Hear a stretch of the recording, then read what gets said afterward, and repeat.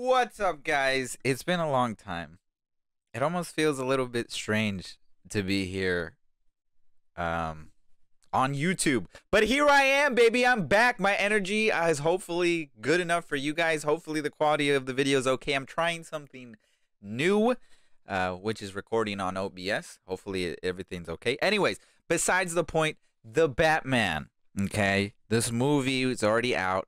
Watched it. I did a full review. I was gonna do like a proper review on it, and if people still want to hear my thoughts, I could do like a proper review on it still if people want to.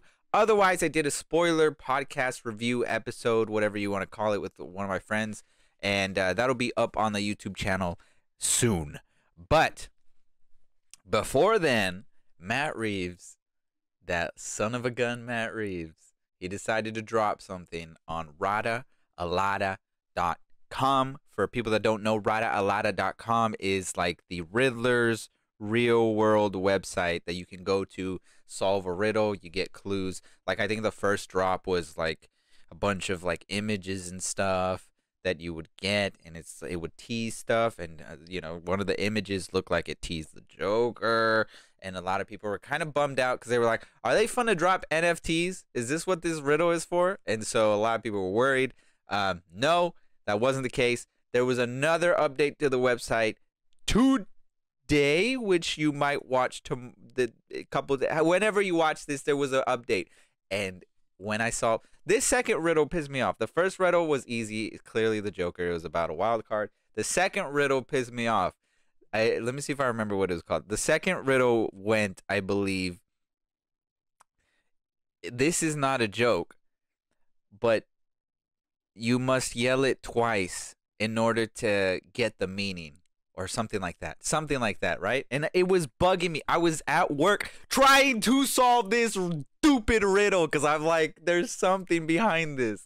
There's some new content I need to know. And I was being purist, and I was trying to do it on my own until I stumbled across, obviously, ha. What do you have to say twice in order to get the meaning? Ha ha. And what sure as hell, that's what it was. And it opened up a deleted scene of the Joker, which, for people that didn't watch a lot of Matt Reeves' interviews, the dude actually like pointed it out. Like, yeah, the Joker's in the movie. Spoilers. But yeah, so that was kind of neat. A lot of us were kind of just wanting, obviously, for people that didn't see the movie, I don't know what you're doing watching this, but if you have seen the movie, this is just an ancillary piece of content to confirm it, or just to get your juices going, if you will, for the character. And I'm very excited to watch this exclusive clip because the actor that they got for the Joker, listen, I think the guy's really good. I really liked him in The Eternals. Apparently, he did really good in Dunkirk, I think, and a couple other movies. And he's a new actor. He's coming up, but his name definitely is soaring high. And I think they got him while he was hot in The Name of Hollywood. And this guy, I think he's a really good actor, man. I'm telling you. So I'm going to be interested to see what his voice sounds like. I was okay with what it was in The Batman, but this is a full scene, baby. So here we go with the full clip of the Joker and the Batman and the scene that they want to drop. Let's watch it. I'm gonna shut up. Let's just get this going. 4K. Let's go, baby. Come on, baby. Who's excited for this? I know I am. Let's go. No more talking.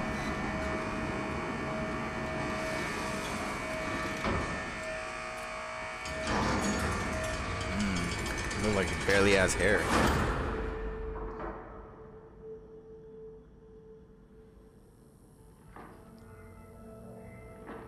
Imagine if this was in the movie, though.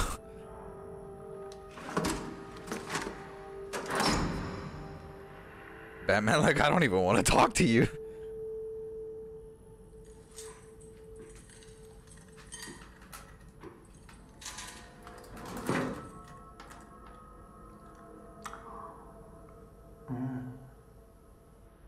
Present.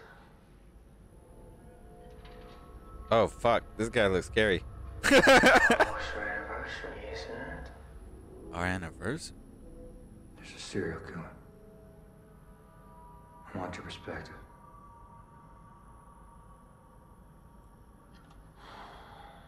First anniversary paper.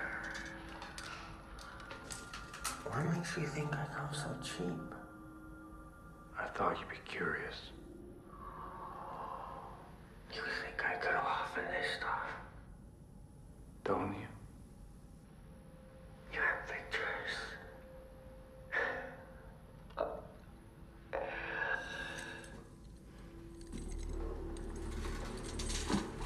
Oh, this guy looks fucked up, man. Oh, this is a dark Joker, bro. This guy look messed up.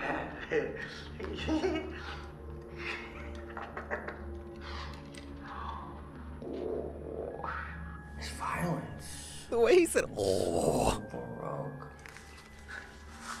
Oh. He likes little puzzles, doesn't he? So meticulous. Like Oh. you've been planning this his whole life. Bro, Matt Reeves really digging into the horror aspect of. Oh, yes. Oh. Who is he? He's a nobody. Wants to be somebody. The mayor, the commissioner. Yeah. He's got ambition. You think his motive is political? Oh, no. This is very, very personal. He feels these people have all wronged him. Probably goes way back. Unhealed wounds, stolen lunch money. Why is he writing to me? Maybe he's a fan of yours? Or maybe he's got a grudge against you, too. Maybe you're the main course. Any theory? This Joker really giving me Greg Capullo, Scott Snyder Joker vibes. He's so ahead of the curve. But something is different this time.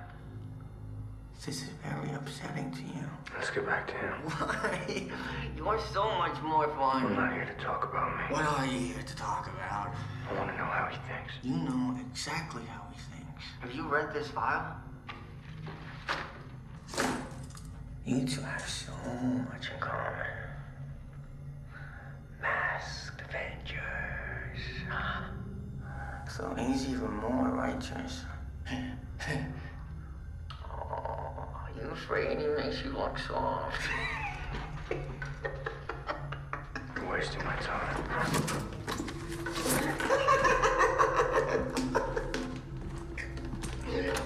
Okay. I'll tell you what I really think. Oh, God. You don't really care about his motives, whether he loves or hates you. I think somewhere deep down, you're just terrified. Because you're not sure he's wrong, huh? You think they Oh, deserve God. it. What the You think they deserved it. Bro, what the fuck is this Joker, bro?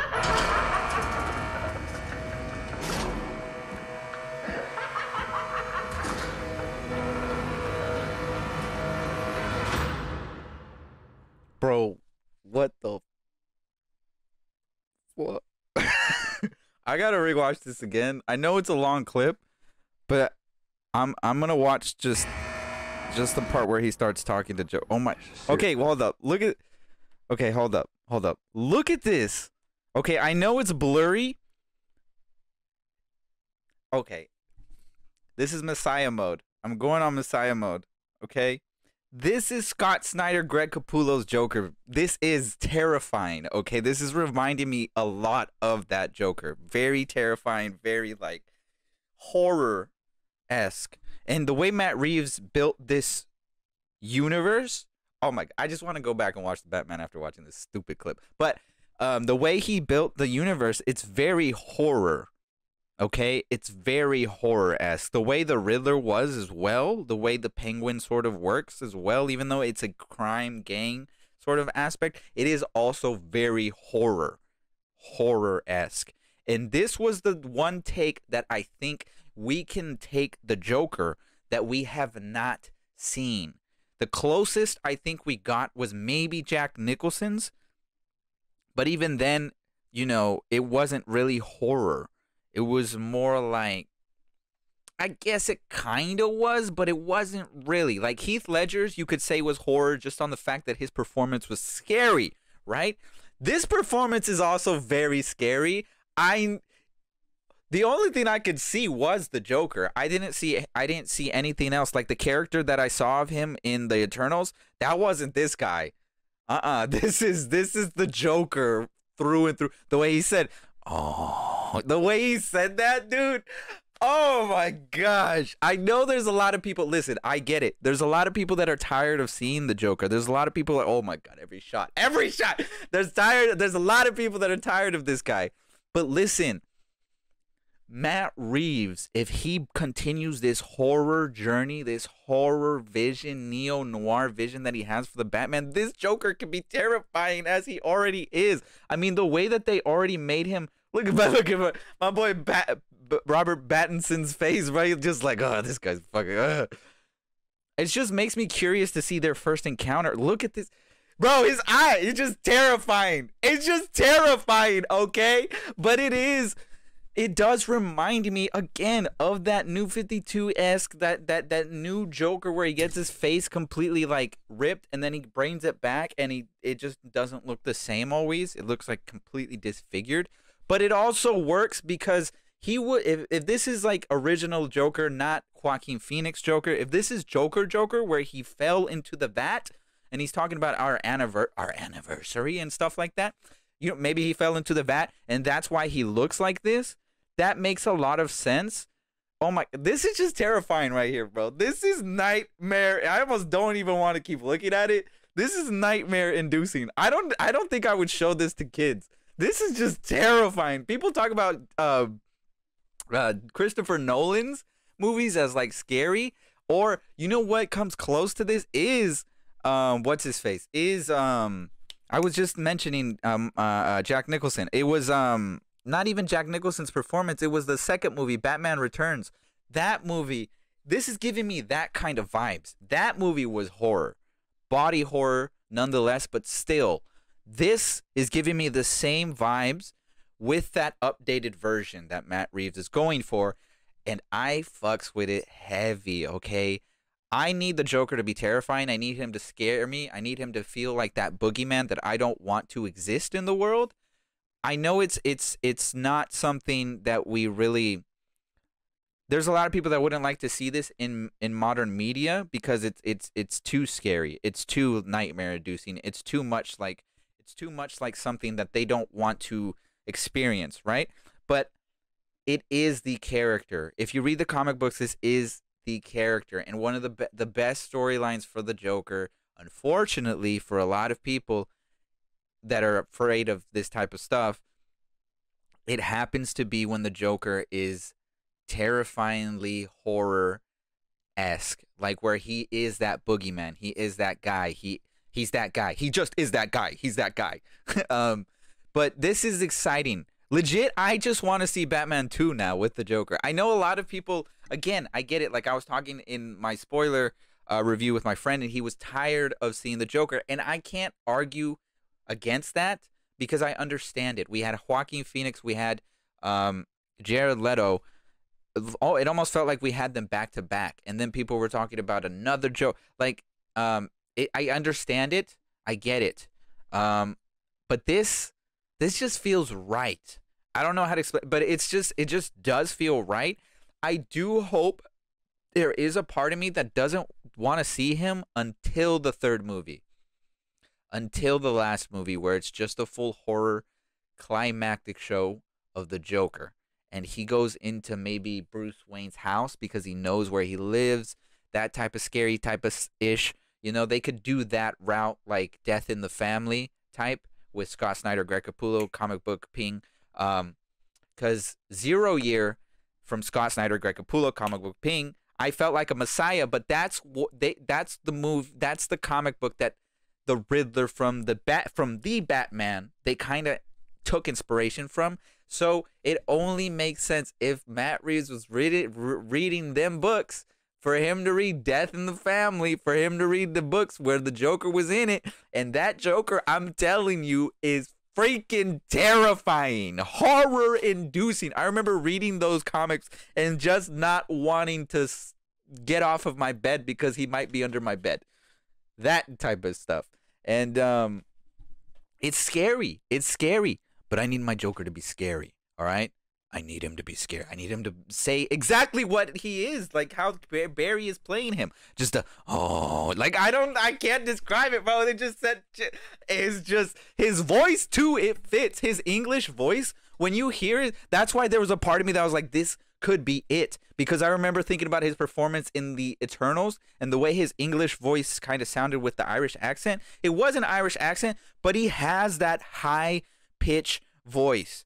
So now all he has to do is add even higher of a pitch here and there and go lower with the I know.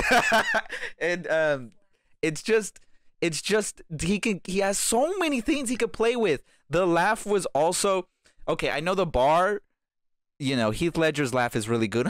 Like, it's really good. But the Barry Keoghan was kind of like that though, but just different.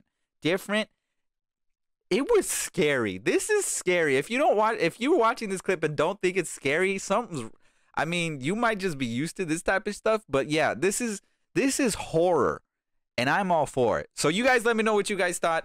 If you guys think it's scary, if you guys agree with me on the Joker, if you also agree with seeing him in the third movie and not the second. I have a feeling they're going to put him in the second. I would like the third. I would like Court of the Owls maybe in the second, and then eclipse it in the third with the Joker. That would be an interesting way of bringing him in, because I would like to sort of know what he's scheming, you know, because him and the Riddler could be scheming something that in the third movie blows up, and so that would be cool. But they also could just go the second movie type of stuff. Either way, let me know how you guys want to see them do the Joker. It seems like they got him right. I know people are fatigued, but it does seem like this is very accurate, and I'm not even going to act surprised, because Matt Reeves threw the Batman way out of the park. Like, it was the most comic accurate Batman movie I think I have seen to date. So I'm just excited. I want to go back and watch the Batman. I want that thing on Blu-ray 4K right now, just so I could watch it, because this just made me want to rewatch it. Every shot in this just 5-minute clip is amazing. So I don't know. I'm geeking out too much. All right, I don't want to geek out too much, but you guys let me know what you guys think. What you guys want to see with the Joker, when evidently they are going to bring him into the universe in a movie. What you want to see him do, what kind of comic book line you want to see adapted, maybe Death in the Family or Death of the Family. Maybe we could get in Robin introduced and he kills. I don't know. There's a lot of possibilities. So you guys let me know. Leave it down in the comment section. Don't forget to like, subscribe, all that good stuff. I'm excited to be back on YouTube, and this is not it for me. So I will be back. And you can also catch me streaming on the weekends on Twitch, twitch.tv/Revo Games, REVX Games. And I think I'm going to end it there. So thank you guys for watching. Bye-bye. I love you.